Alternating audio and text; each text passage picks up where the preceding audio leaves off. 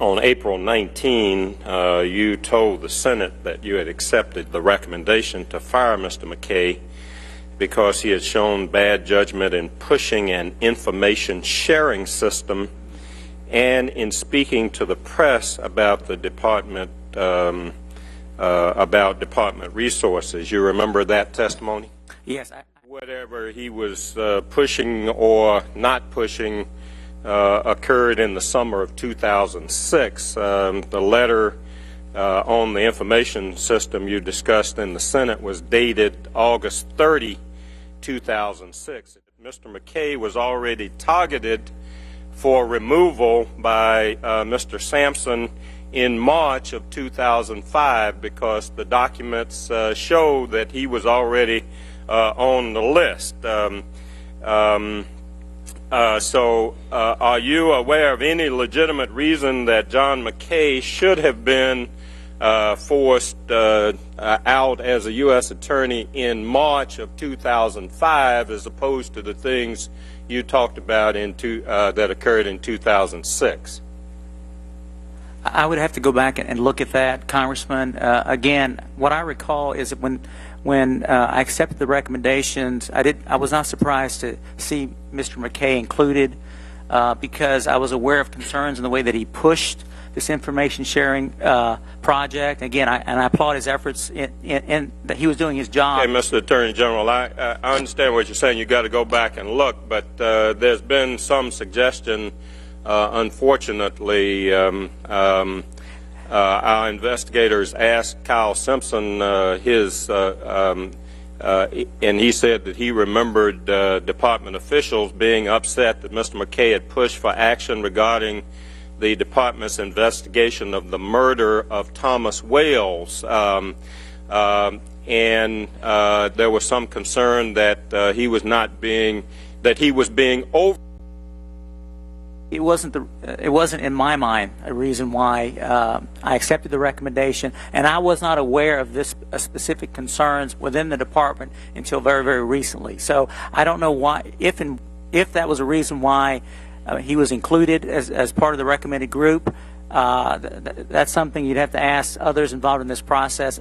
I have not had the opportunity to do that. And if that was among the reasons, would you agree with Mr. McKay, who has characterized this as, I'm going to quote exactly what he says, the idea that I was pushing too hard to investigate the assassination of a federal prosecutor is mind-numbing, close quote.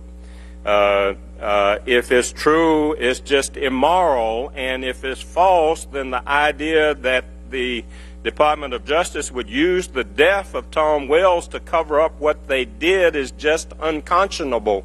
Would you agree with that it would be immoral and unconscionable for you all to be firing somebody because they were investigating the death of one of their own staff people? That's a crime, and we need an obligation to of course, to investigate and prosecute those responsible for it. I'm not aware that the department, however, is using that as a reason or excuse basis. Well, you obviously haven't listened to the testimony of some of the people in the department then, because that was an excuse that was advanced initially, and that's the problem here, Mr. Attorney General. There are so many different excuses advanced at different times whenever it's convenient that you have this appearance that there is something else there, and in this case, Mr. McKay also failed to aggressively or as aggressively prosecute as some people thought he ought to prosecute and pursue some voting fraud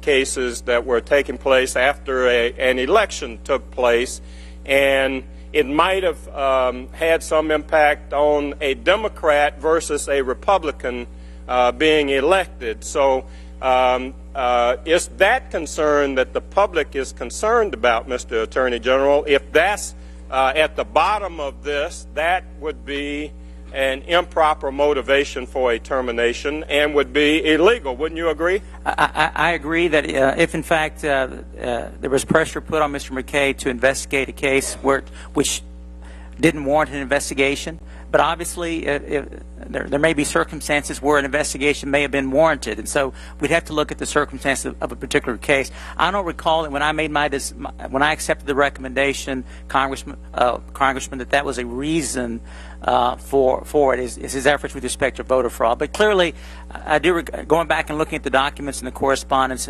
there was a great deal of concern about his efforts with respect to voter fraud, because I received a number of letters from groups and outside parties. So you didn't fire him for that reason, but somebody might have put him on the list for that reason. That's really what you're saying, Mr. Attorney General. I don't, again, Congressman, I'm assuming that this committee has spoken with everyone who provided input, and of course the person who was compiling the information, Mr. Sampson, and would know better than I.